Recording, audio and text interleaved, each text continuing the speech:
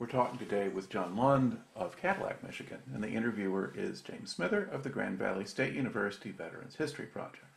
Now, John, can you start us off with some background on yourself, and to begin with, where and when were you born? I was born in Cadillac, Michigan back in 1950.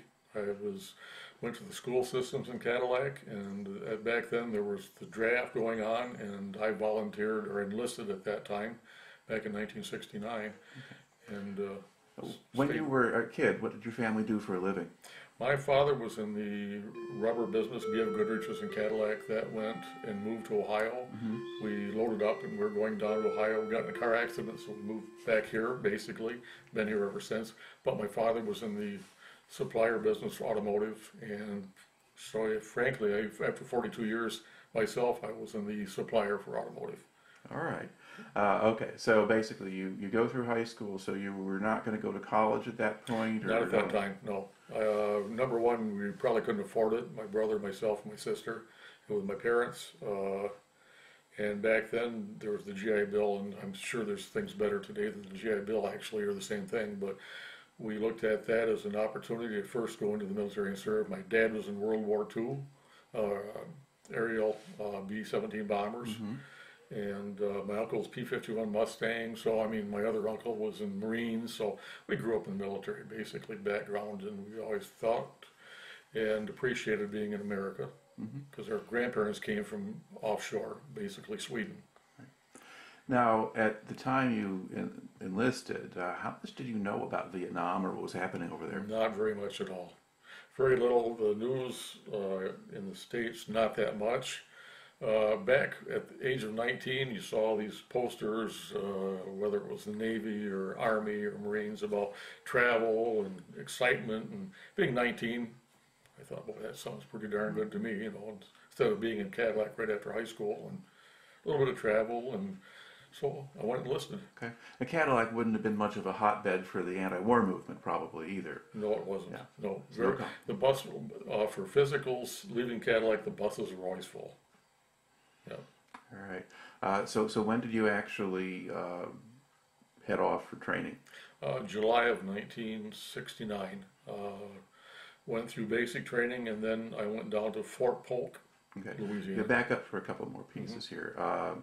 When did you have your first physical? That was before. I was in this school yet, and I signed up basically before I got out of school. Okay. And it seemed like it was April, May, somewhere around there. We loaded up a bus, went down to Detroit, the old VA in Detroit, which is no longer there for physicals, and then July, active went in.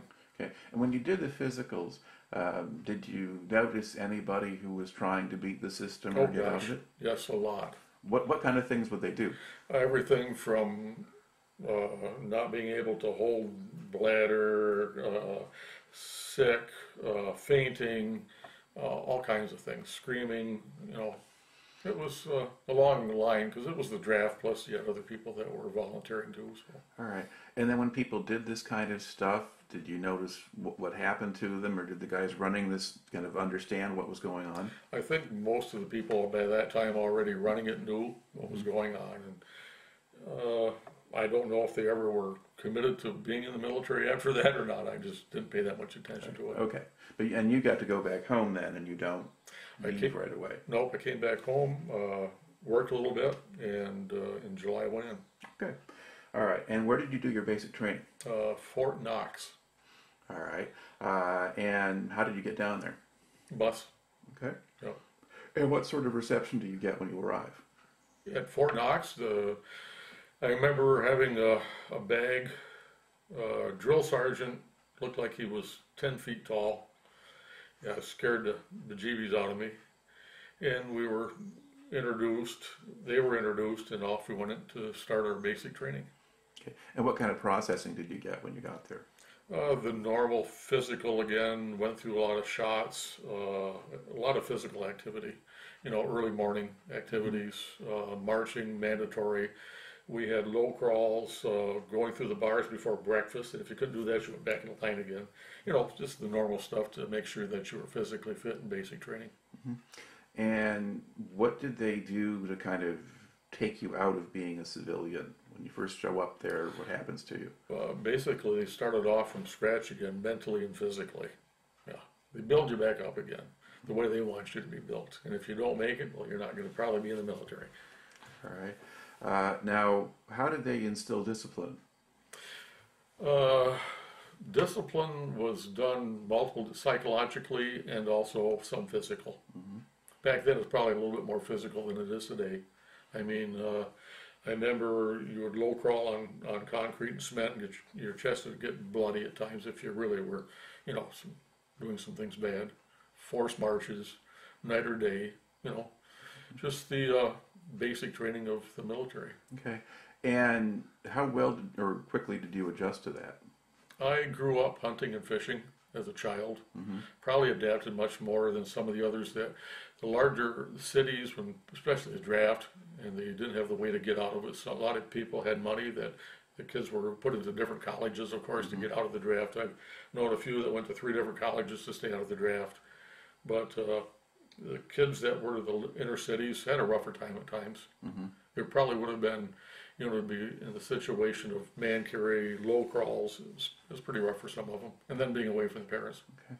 And were there others who just had trouble with the discipline and following orders? Oh, yes. Well, because some of them were being drafted. Some of them probably had somewhat records behind them that were minor, of course, and volunteered one way or another for the draft, one will say.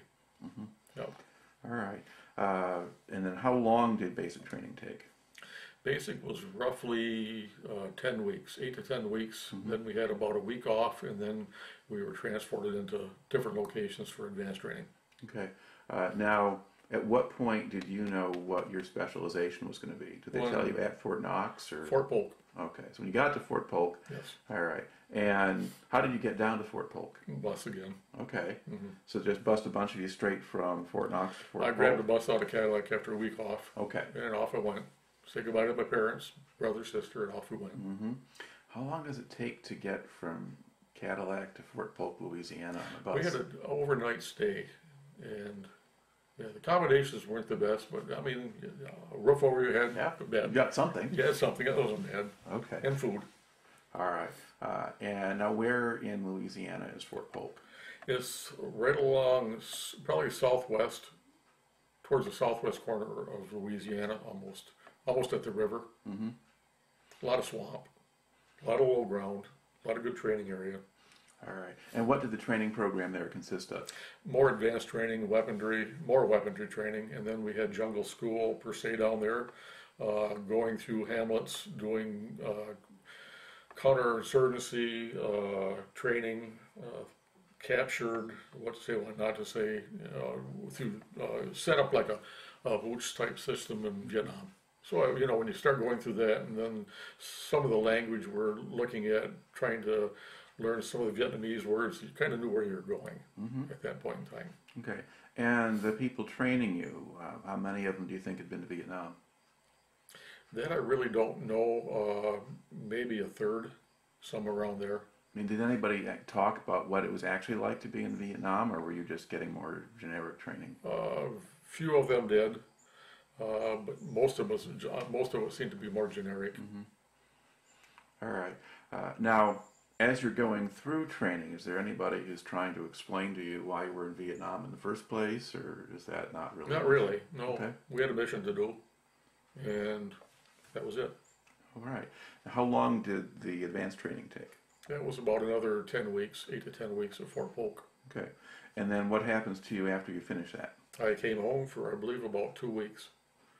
And then after that, off I went. Another bus ride, an aircraft, and yeah, Alaska, Japan, and then over to Vietnam.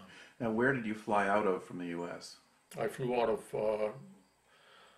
first out of Detroit, and it seemed to me it was like Chicago, and then nonstop to Alaska, and then Alaska to Japan, and then Japan over to South Vietnam. Okay. And we flew into Cam Ranh Bay. All right. And did you come in during a day or a night? I was fortunate to come into the day in Cam Ranh Bay. It was quite a shock. It was a big Air Force base, though. I mean, it was massive. All right. I kind of thought everybody lived like that. No, it wasn't quite the case. No. Now, what was your first impression of Vietnam when you got there? Hot and humid. Okay. What do they do with you when you get off the plane?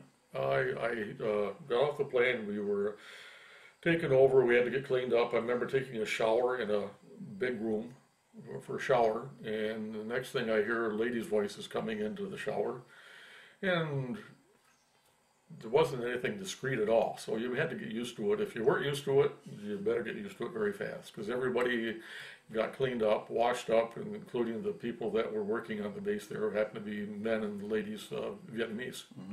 And so here we go. We got cleaned up, and we went through some debriefings at that point in time, and then different people went different locations out of Cameron Bay.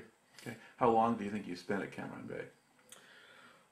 Oh, I don't think I was there for more than maybe 2 days, 2 or 3 days. Okay. Seemed very short. All right. And so you're just waiting for your name to get called and get an assignment? Or? Yeah, called and head to the next location. Okay. Now, did you have, when you came over, did you have orders, or were you? I had orders. They weren't explicit other than that I would be heading north. Okay. Yeah. But it didn't identify what unit you'd be joining or Not for anything else certain, like no. that? No. Okay. So you go north. By what process, or where do you go? So you leave Cameron Bay. Aircraft, C-130s. Okay. And where do you land? Our first was Da Nang, if I remember right. And then from there we were trucked Okay. to a place called Camp Sally. All right. And where was Camp Sally relative to, say, the DMZ? Or It was, I'm not certain kilometers wise, but it was in the northern part of South Vietnam, right off the 101. It was a tent base. Okay. So I mean, off of Highway 1? Highway 1, Okay. yes. But was it close to Camp Evans or Phu Bai or any of It those? was close to Camp Evans. And it was, I think it was north of Phu Bai, because Phu Bai ended up being my last base. So I kind of went the other way around. Yeah. And so when you get up to Camp Sally, now what happens? I got assigned. Okay. And what unit were you assigned to? Assigned to Recon. You explain that for a civilian audience. Reconnaissance, long range patrol, basically teams. We had 4 teams. Okay. And the second part was that, what unit were you actually in? What battalion? 2nd 501st. Okay, 2nd Battalion, 501st Regiment. And we were assigned as a recon team right. to And then them. what division were they in? Second, basically. It'd be the 2nd 501st. Well, you're in the 101st Airborne. Airborne, but we're assigned to the 2nd 501st, Right. which would be there. Right. Yep. And then I'm just giving you military nomenclature. Yeah. So you have battalions, regiments, divisions. We were tied from there basically to work in a reconnaissance team supporting whatever that needs to be at that point in time. So it might not necessarily be the actual battalion you're in. You might support somebody else, or were you usually supporting 501st? Not necessarily. We supported the 501st, 506th, anyone in that certain area that we worked towards the Laotian border area mainly. Okay, so you're assigned to the unit, and then you go into you join a particular team. Yes. Okay, and then did you meet them on the base? Or I met them on a fire base. And the gentleman's name that I first remember was John Ease. He was a ranger, and he was a sergeant. Very nice gentleman, down to earth. Yeah, it was quite interesting. I mean, there were some people there that were higher officially up than us, and Mr. Hughes didn't say anything polite about them at all. And he grabbed me by the collar and he says, "Follow me," and that was my introduction. Off I went. All right. And how did did he try to actually sort of teach you what you had to know? Yes. Okay. So talk a little bit about, what recon missions were like, what you were doing out there. We were on basically call 24/7, and if a line company was down or ambushed, needed help, they'd pull our team in. Maybe 1 team or 2 teams, or maybe even all 4 teams would have to go in. We'd usually go at night, but most of our activity we worked at night. Back then we didn't have, the gear they have today. We traveled at night, mostly by river, that we didn't leave our, sign around. And we're very discreet about it, but in a team there were generally 6 of us. We had a medic, sometimes we had a sniper, and we had resources. I guess what I enjoyed was the food. We had alerts. We did not have canned food. You could carry a lot more food. Okay. So the alerts are the dried, It's dried, freeze-dried, yeah. Yeah. So kind of ancestors of the modern stuff, yeah. And sometimes you might be on a mission for only a half a day. You could be out there for 2 weeks. Depends on what the mission is. Do you remember the first mission you went on? Yes, I do. It was the first actual mission I went on was on a mountainside, and I mentioned listening to Christmas time, listening to Christmas carols on a 25 radio way up on top of a mountain up in the A Shau. A lot of jungle, a lot of heat, and it was a fast learning curve. Okay, so you're getting out there in sort of December of '69. Mm-hmm. Earlier that year, there had been some very heavy fighting in the A Shau Valley. You did Hamburger Hill and things Yes. like that some months earlier. Mm-hmm. How much activity was there in December? December, we did not have that much. We started getting quite a lot of activity January through March. We were very fortunate. We did a lot of missions. We lost one of our team members in March, if I remember right. And then we were working in the same area, basically always jungle. Sometimes you get into an area that was a picturesque valley in the jungle. Mm-hmm. A lot of rivers, way up in the mountains of rivers. There were a lot of critters. I mean, I did get to see black panther, a lot of different snakes, land leeches, the normal activity in jungle, different types of spiders and monkeys, some types of apes. I'm not certain what type they were. You didn't shoot anything mm-hmm. because there's no sense of giving away your positions personally. Okay. Now, when you were conducting sort of a planned patrol as opposed to an emergency mission of some kind, how did you go about doing that? Was there a normal routine? There was a normal routine. We'd go in, basically we'd try to go in at night, try to be as quiet as possible. Then as soon as we were put down, we may be put into an area because aerial reconnaissance picked up maybe ground activity, antennas, lines going through treetops in the jungles, things like that. So we were put in to do some reconnaissance work in those areas to try to find out how much activity was there, what units were there, and then try to get out. Mm-hmm. Okay, now when you went in, you're going in at night, now did you have an LZ to land in, or did you go down on lines? We'd go on lines. We'd generally repel. If we were fortunate to not have to repel, then it would be in high grass, but then that wasn't very good either because you never knew how high the grass really was. And sometimes with a rucksack and weapons, it was further down than you anticipated. So at least on repelling, you knew when to brake, to slow yourself down at least. Yeah. All right. And because you're doing that at night, now, could you see anything when you're doing that? No. Same if you had to extract somebody, sometimes we use penetrators, which was a post with a seat. Somebody got wounded there, you can still go through the jungle, triple canopy jungle up through the trees. So it was kind of interesting at times.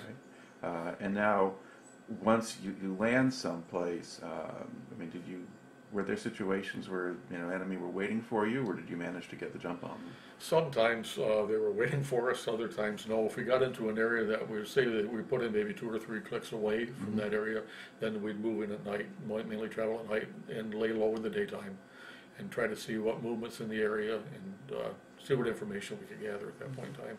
Now, what kind of weapons did you have with you? We were fortunate. We had a gentleman back at the base. He was our weapons specialist. We had M16s, which long base, Car 15 short base. We could use shotguns. We had Remingtons.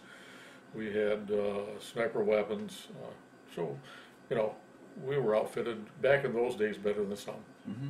Not like it is today. Yeah. Would people carry more than one weapon, or usually just take a weapon of choice? A weapon of choice and a lot of ammo that you could carry. Mm-hmm. Yeah. You try to travel light in a recon team of 6 people. You wanted to be able to, as I used to say, beat feet fast, because you might get in activities that were well outnumbering yourself, and you didn't have much of a choice besides run. And when you're in the jungle, would you use trails or make your own trails? Try to make our own, but never cut our own way. Never cut a trail. So you just kind of push your way through things? Push your way, but if you worked the streams, you never left a trail. Okay. Now, would the North Vietnamese have ambushes on the streams, or did you not encounter any? Not so much there, but on their trails they did. I mean, in the A Shau, they had mountainside steps. They had hospitals underground that we came into. I mean, they're a pretty adverse bunch to fight. They were well trained. There were people in South Vietnam that had been there for 10 years fighting, not just us, but I think even the French. I mean, we had people that they had information on them. We had Kit Carson scouts with us, and they would interpret the information. And some of these guys were there, and they were lucky to see their wives, their families in North Vietnam for maybe a year or 2 years. And they would be in a bunker complex and very dedicated, very strong-willed people. All right. Now, in the course of conducting these patrols, what kinds of things were you finding? We were finding anything from underground bunker complexes, weaponry, hospitals underground, small. If they were like in a line company's area, if they contact line companies, they would move out, they'd hit, they'd move out, they'd hit again and move out. But they would have wounded people, and a lot of times way up in the A Shau, they'd have areas that were the size of this kitchen underground, and there would be fresh blood, there would be towels, bandages, things like that, if we were in pursuit of them. Now, did you ever walk into any of these things that were still occupied? Yes. And that was not good in a six-man team.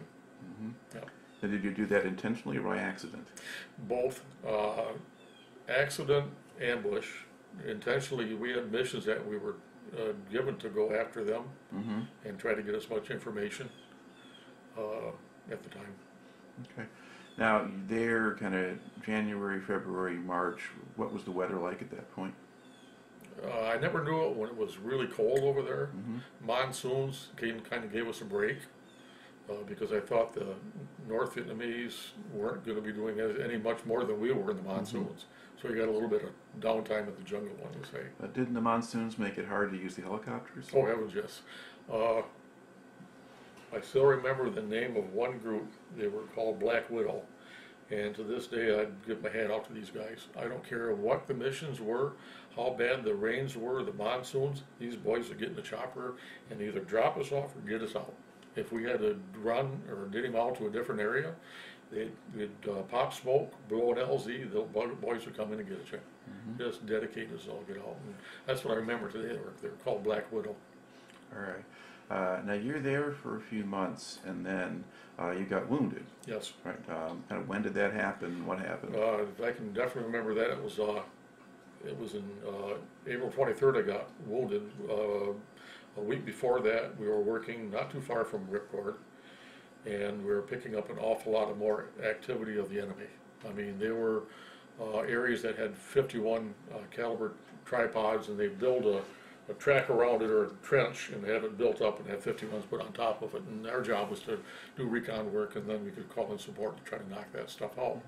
Because those machine guns were effective anti-aircraft weapons. They could shoot out helicopters. What they generally do, they'd go between two mountainsides, and if a jet would come in, they'd just put it ahead of it and take them out. And our job was to try to take them out. Right. Yeah. Okay. So then you were conducting a mission of that sort? Yep. And we walked into an ambush. Yep. Okay. Now, when that happens, somebody starts shooting at you. Yeah, all hell breaks loose, basically. And so, what's the standard reaction? What does a patrol do when you walk into an ambush? You're basically in a defensive mode. You try to take care of different areas, different radiuses of where the fire is coming from, and hopefully, in our case, we had a line company come back in because there was so much activity, and their line company came in, and they were put into that area. We were extracted out of that area, but unfortunately, Mr. Nix, he was a sergeant at the time, Benjamin Nix, he was killed. I was wounded. I was airlifted out, but even getting out was just a tremendous obstacle because there wasn't an LZ there. I remember trying to get up on a big log, and a guy grabbed me from the back and on a skid, and I was trying to hold on to the skid, still trying to fire a weapon.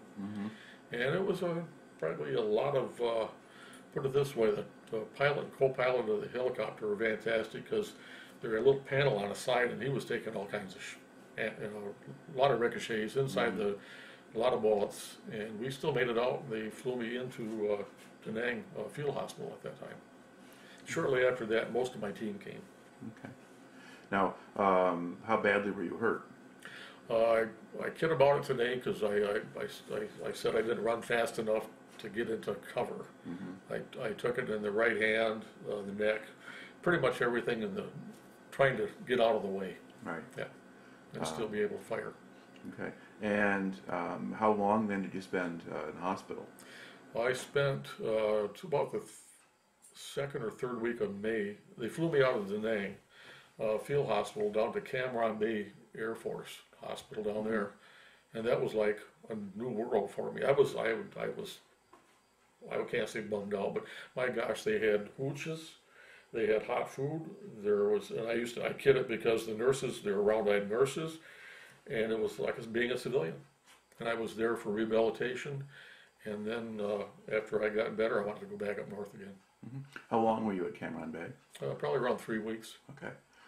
So you basically didn't have the $1 million wound that sends you home or anything like that. But at your place, just the way you were thinking, you wanted to go back and join the unit. I probably had $1 million wound though, because our teams were flown in. We never got to a big base. Our teams were flown into a place called Henderson for a couple days to stand down, which we were up on a fire base. We'd drink hot beer and get drunk basically, and try to see if somebody wanted to shoot at us for entertainment. Right. And they were overran. We lost almost 2 full teams at Henderson. Gentleman, in fact, is giving the reunion this year. Doc Benda is one of the few survivors of our team, and he patched up everybody he could patch up.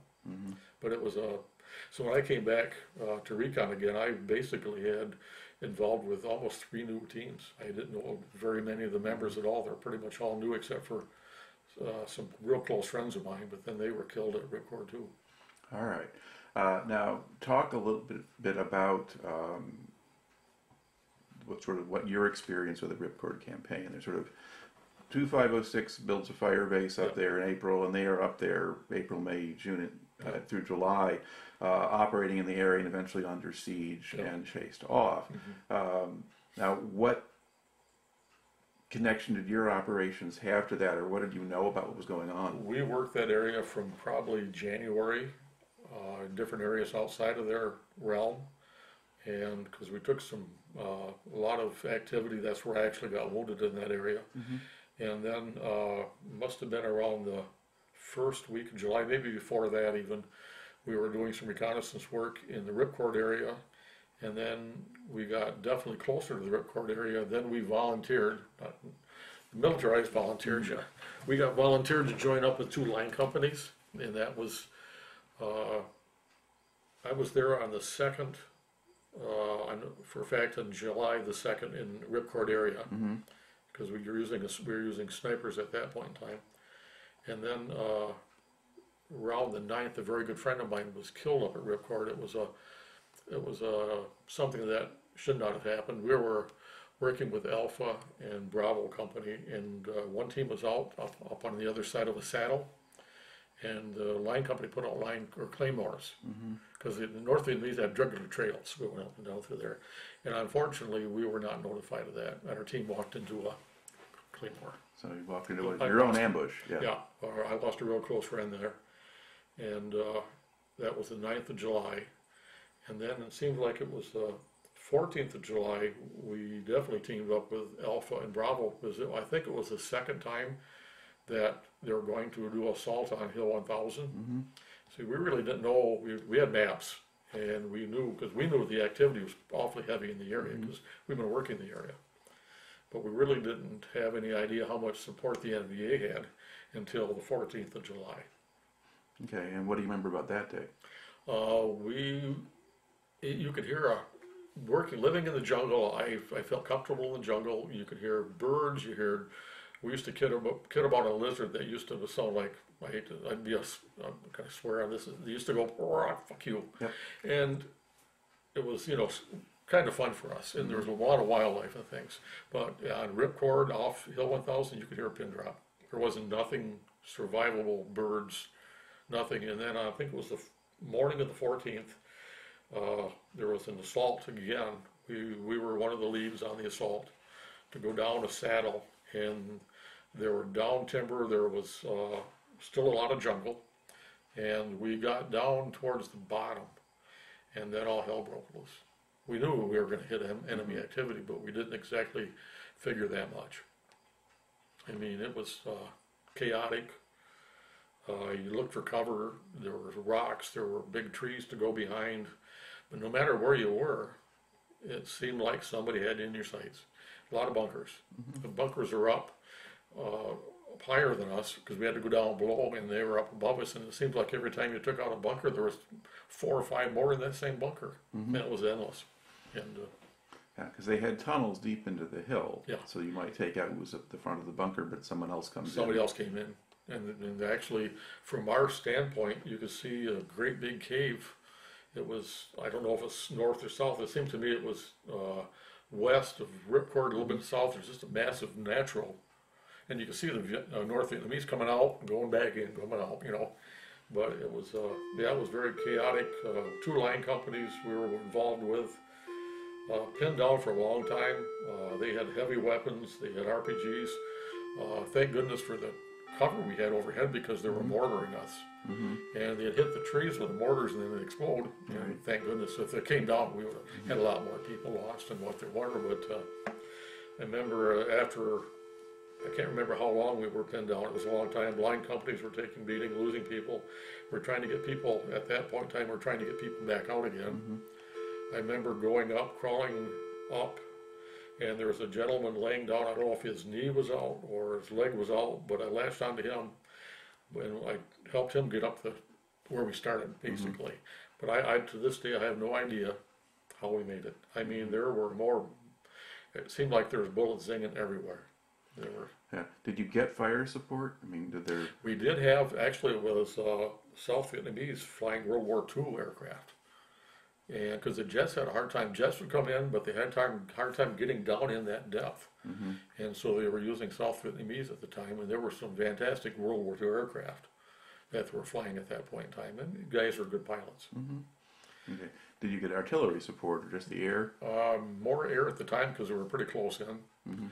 When we backed out, we got artillery support. We had jet support, things like that when we finally got back out. But after the 14th, we did reconnaissance. Our teams would pull reconnaissance to see how the activity was going, but we never did another assault after the 14th, if I remember. Okay. Not a full assault. Now, while you were operating around Ripcord, I mean, could you hear the bombardment of the base or Yes. any of that? Yeah. With 110 cameras, it seemed like miles away, but it wasn't. You'd hear the bombardment, the weapons going off, and you'd see choppers coming in, choppers trying to leave, Chinooks. It was pretty chaotic for the guys on the base. Right. Okay. And did you have any sense at the time of how the battle was going or anything like that? Well, back then, not really, other than we didn't even know for certain. We know there were a lot more NVA, hardcore NVA. There were, you know, the regulars in the area than probably that we anticipated. Outnumbered by a long shot. Okay. Now, were you able to pick up intelligence? I mean, did you ever tap into any communication lines or capture documents or things like that? We had some information, written documentation that we'd gotten, but nothing tapping into the lines. They did have some real good communications, though. I mean, they'd have little wires going through the jungles. They had steps going up the jungles. I mean, these boys were well equipped. All right. Now, do you remember kind of hearing about Ripcord being evacuated? Yes.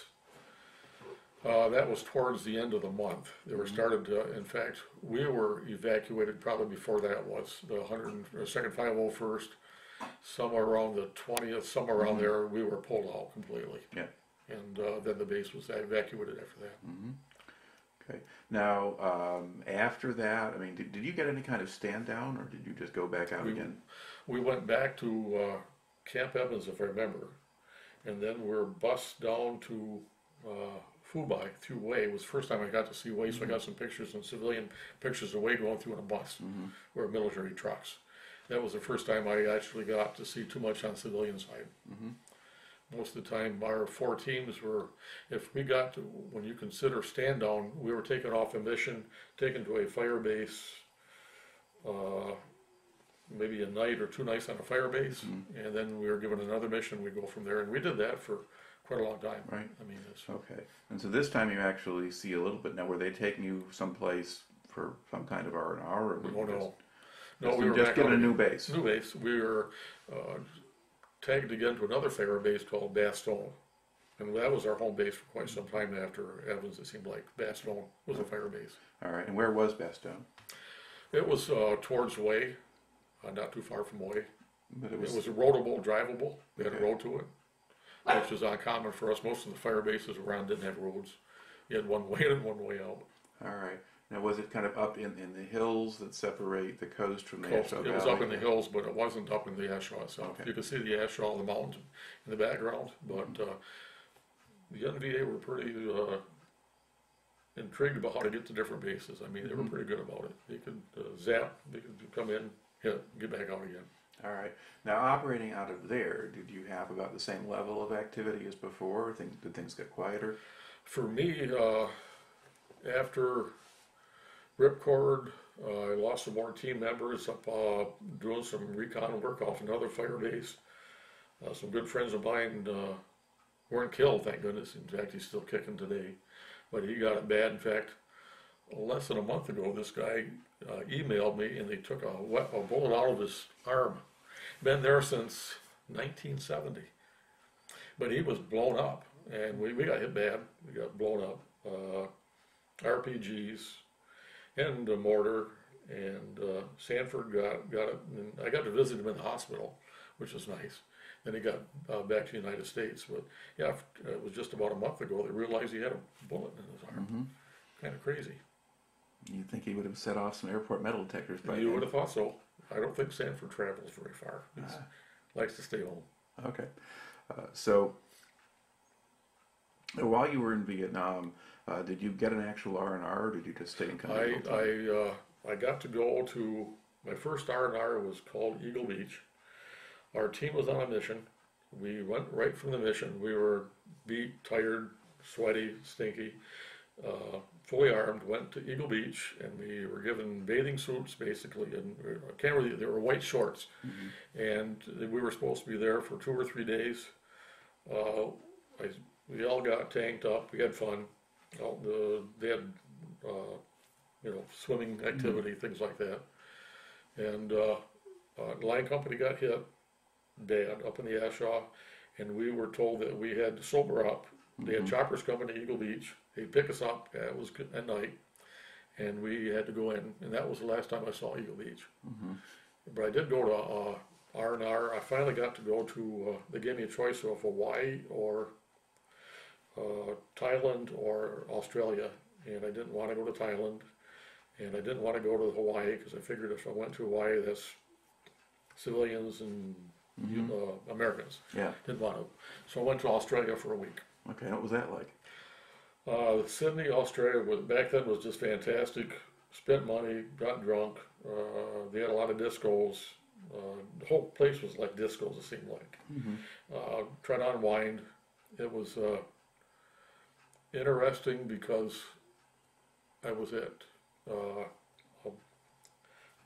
like a disco in Australia, Sydney, and there's a gentleman that I grew up with I'm born 2 blocks from this guy. He was in the Air Force. He was pulling guard duty at Cameron Bay, and I never saw him when I was in the hospital.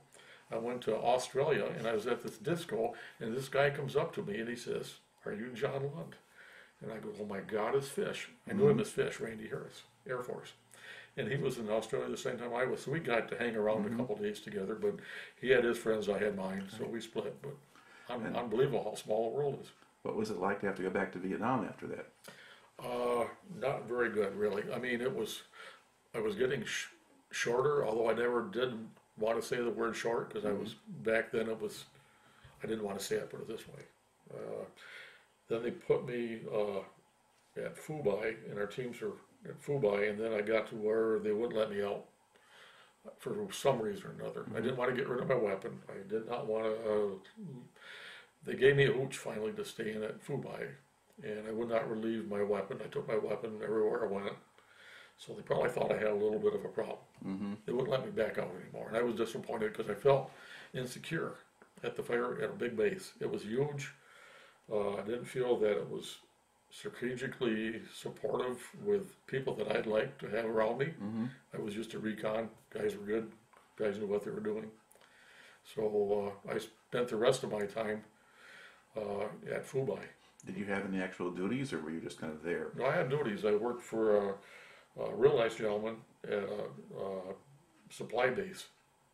So I got to give out supplies and things like that. How long were you there? Probably, if I remember right, something like 2.5 months. Okay, so quite a while. Yeah, I got to fatten up a bit, and then they sent me home. Okay. Now, there are a lot of stories about sort of morale and related issues and distinctions drawn between what was going on in the bases and out in the fields. They talk about drugs, they talk about race, they talk about discipline and that kind of stuff. Did you see a difference in any of those areas? I saw a difference. That's what I didn't like, the Phu Bai. I didn't care for that. I mean, the bottom line is I don't care if you're North Vietnamese, what nationality or religion you are. When you get wounded or you die, you still got red blood. That's the bottom line of it. And our teams are really tight. They are still tight today, although we're old farts. And when we get together, we don't talk about war stories or nothing. We still don't.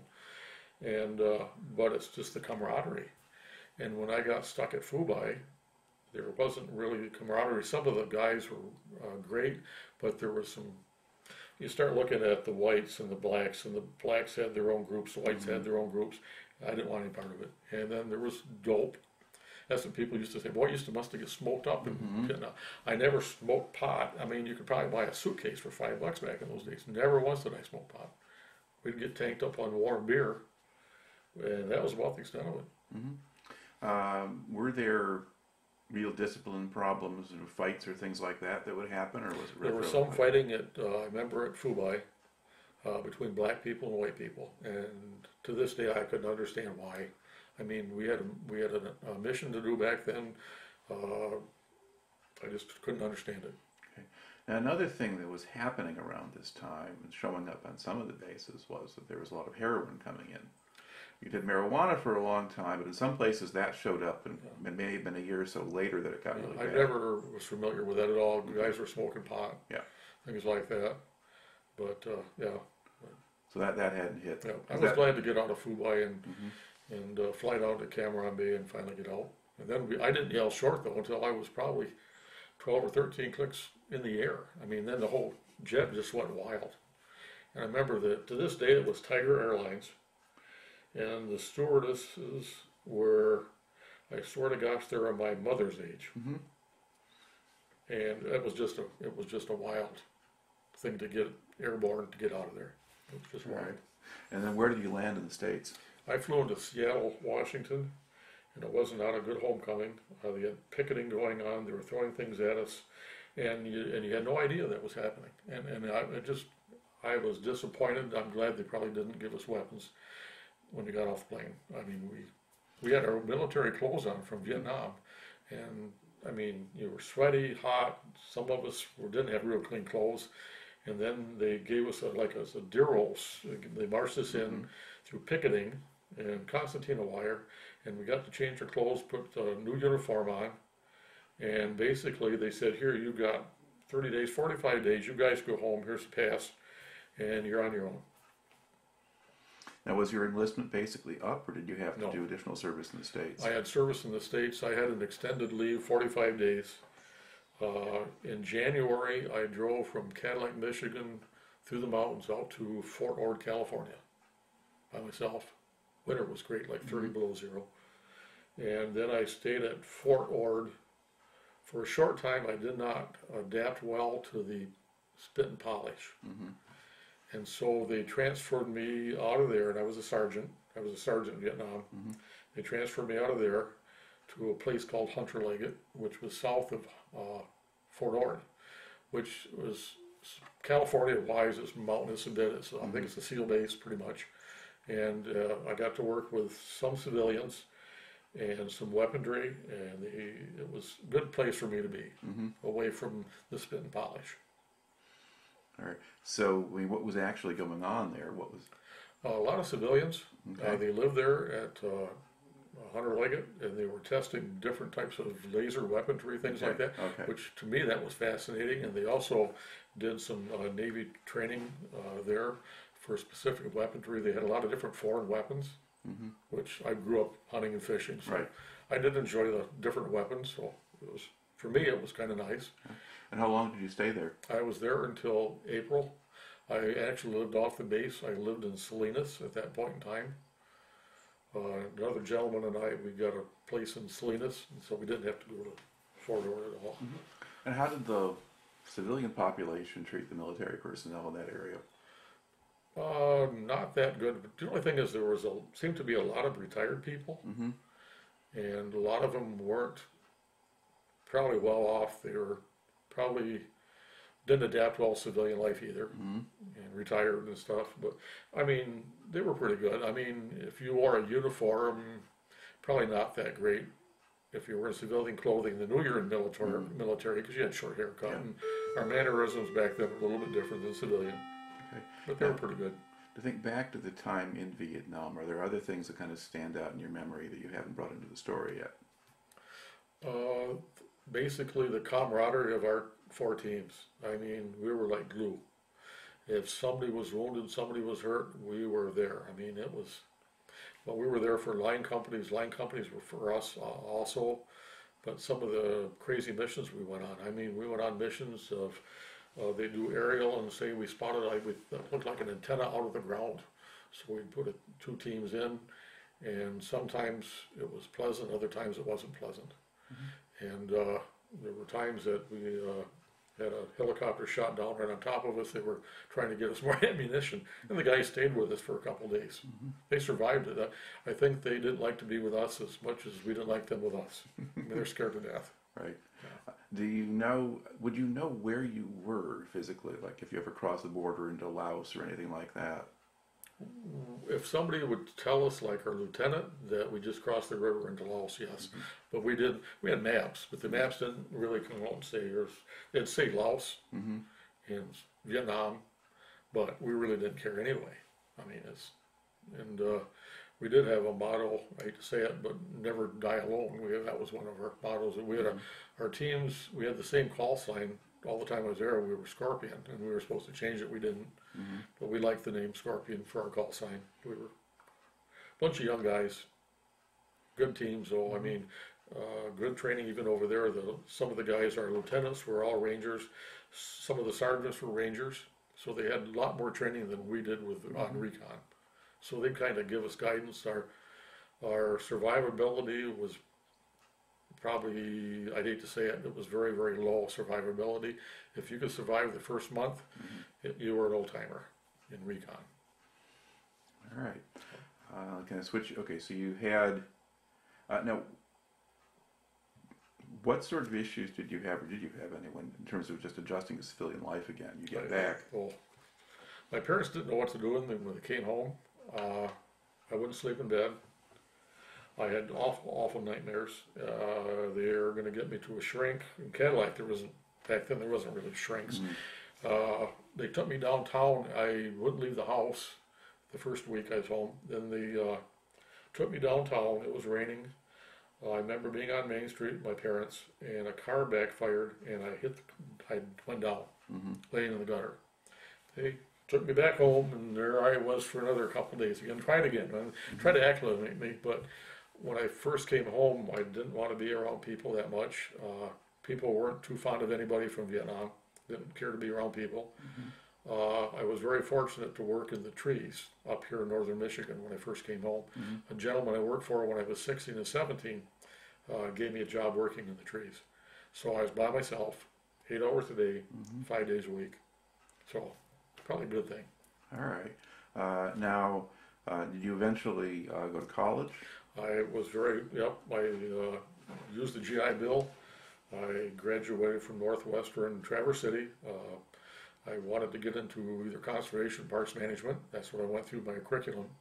At the time, there wasn't much going there, so I ended up doing about the same thing my father did, working in the automotive world. Cadillac had some really nice supply rubber-based companies for suppliers of the automotive.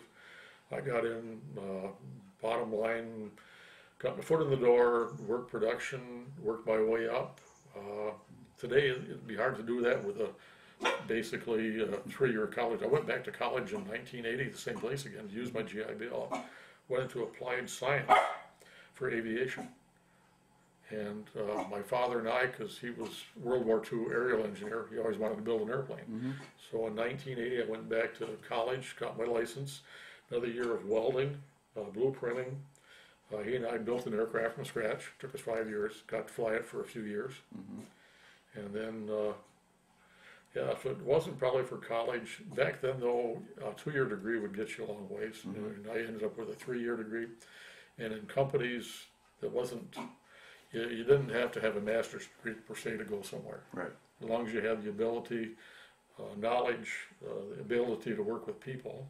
Back then that was more so than a lot of other things. Mm-hmm. You could advance, and I was very fortunate to be able to advance. Okay. So you were able to sort of transition from just being all by yourself in the trees to going to classes to taking a regular job. College took a while, didn't live on base. Took a while adapting. Even when I was first employed in the rubber industry, there was a lot of large noises. Some of the people used to make the noise intentionally to watch me hit the floor. Mm-hmm. If your mind wasn't set up what you're doing, or you had the mindset had to be exactly what you're doing, you'd start daydreaming a bit, and that wasn't good for me. Mm-hmm. So I think mentally I was able to take out, I don't like to dream anymore. I'm probably fortunate I don't, but it took a long time. Even to this day, there's things that trigger me, mm-hmm. and I stay away from that. Okay. And I'm sure there's an awful lot of people that went through the line companies in Vietnam that are probably a lot worse off than I am. Okay. I'm very fortunate. Now, do you think that you took anything positive out of your time in the service? Oh, yes. What would that be? Camaraderie with people, working with people, the relationship of not just myself, but even, I hate to say it, with Vietnamese people, different countries I was able to go to, like Australia, but Vietnam, the people that you got to work with, your Kit Carson scouts, very honorable. To me, they were very honest people. And even, I hate to say it, the North Vietnamese people had a mission. We had a mission, so we did our mission. But to this day, if I were looking at trying to get a team together and I had a choice between some other nationalities or different countries, I'd have to say North Vietnamese people are very dedicated people. Korean Rocks were very dedicated people. And so, with the Kit Carson Scouts, now one hears different things about them. The guys you had, were they clearly people who had been either North Vietnamese or long-term Viet Cong? North Vietnamese, regulars. Okay. Yep. And I don't know to this day if they've ever made it out. I hope the heck they did. But they were good guys to work with. A lot of fun. We had fun swimming down waterfalls up in the mountains. But they were very dedicated. They were good at knowing the signs better than us. You think that because you were Recon, they might have made a point of giving you the best ones, or? I really don't know, but we always seemed to get the best. At least I thought they were very good. And did you see much of, I guess, when you were at Phu Bai, did they have civilians on base working there? Yes, they did. Mm-hmm. All right. And what kind of impression did you have of the people who came in and worked on the bases? They seemed to be polite, somewhat standoffish, but I guess I'd be if I were them also. Mm-hmm. We actually got haircuts because there was actually a barber. There were Vietnamese barbers, and things like that. But I always had a job to do. We always had a job to do. I respected them for that. I got to where I hated losing my friends. I got to hate people, and that was probably the same with a lot of other people, whether they're line companies or got to hate people for losing your friends. But you didn't get the news, and you didn't know what was going on in the States at all, really, back in those days. Okay. And did you go into civilian areas much at all, or no. just when you drove through them at some point? We drove through way once, and that was what I considered going into the civilian area, driving through. And then they told us not to shoot any water buffalo on the way through. That was the extent of our trip through. And our teams stayed all the time on fire bases, and a lot of different fire bases up to the LZ, in fact, all over the darn place. Whether they wanted us to do that because we were able to be fast at doing something else on different missions. But, yeah. All right.